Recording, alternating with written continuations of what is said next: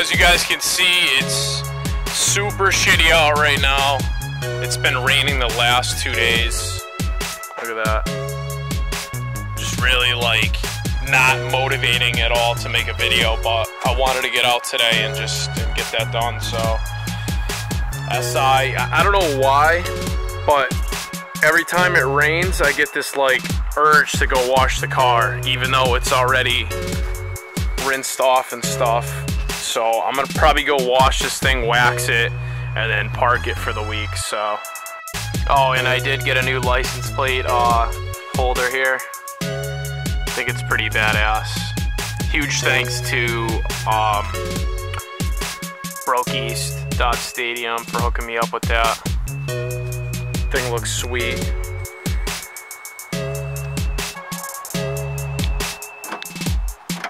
But anyways, today we're gonna try something out that I've been wanting to try for a while. Don't mind the huge cluster of a mess. Where the hell is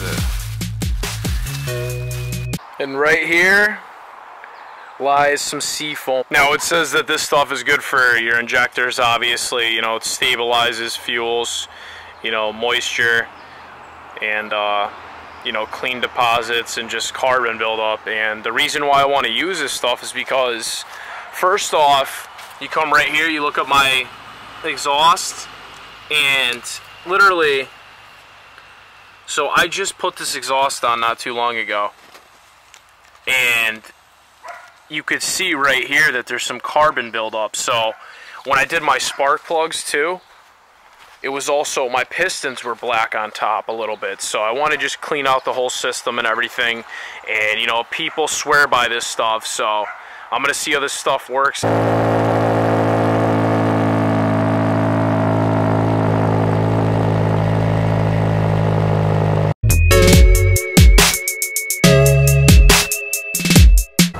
So I'm heading to get some breakfast right now, and then I'm gonna go to the gas station, get some gas, add that seafoam in there, see how it works. Got my handy dandy delicious breakfast here. Just gonna say my hash browns better be in there. About to feast real quick.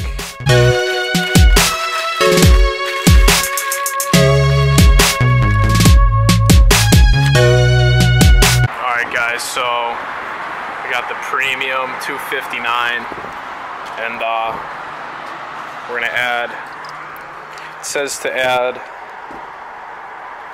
what the hell does it say here?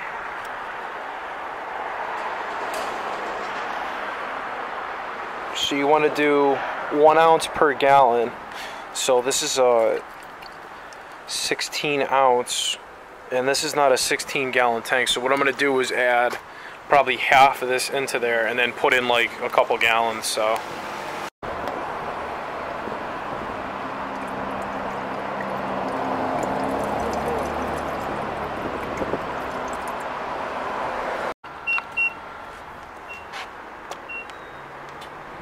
alright, so guys, I put like 10 bucks in plus the seafoam, and I'm gonna run it for a couple days, and I'm gonna let you guys know how it works in the next episode. So stay tuned for my next video, and thanks again for watching.